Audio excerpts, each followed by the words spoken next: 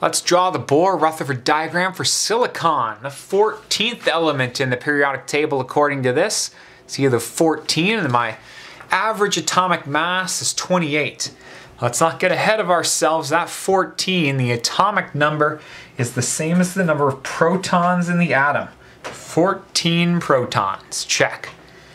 The number of neutrons is the mass. Now you're going to round this to the nearest whole number, that's 28. And subtract the number of protons. In this case, I get 14 for neutrons. The fact that these numbers match is a coincidence. It won't always be like that.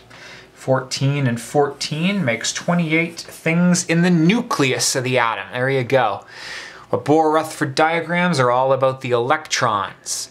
Silicon, the neutral atom, is going to need 14 electrons. So let's get to work. The first shell can hold 2. The second shell can hold up to 8, and I'm certainly going to need all 8 because I got to get up to 14. Please note I'm doing one at a time, 1, 2, 3, 4 singles before I double any up. 5, 6, 7, 8. That's just good form when you're doing a Bohr-Rutherford diagram.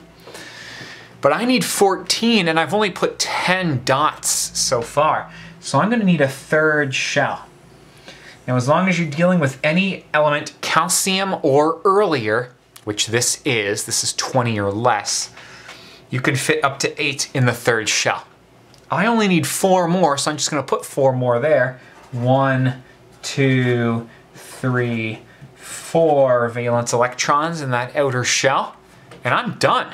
14 protons, 28 minus 14 is another 14 neutrons.